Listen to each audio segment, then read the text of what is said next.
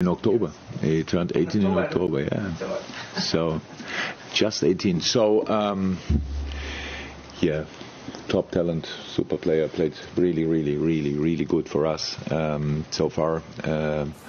Since he's with us, it's a pure joy to work with him. I think the mix of Serbia and Spain is a good one for football. And not sure you met him, but if you meet him, he's a top, he's an intelligent boy. As I said, a joy to work together. The interesting part is that his dad and Thiago's dad played obviously together for Celta Vigo. So Thiago, not only Thiago, but Thiago as well took him a little bit under his wings. So he has a great bunch of players around him he can learn from. And yeah, absolute joy to work.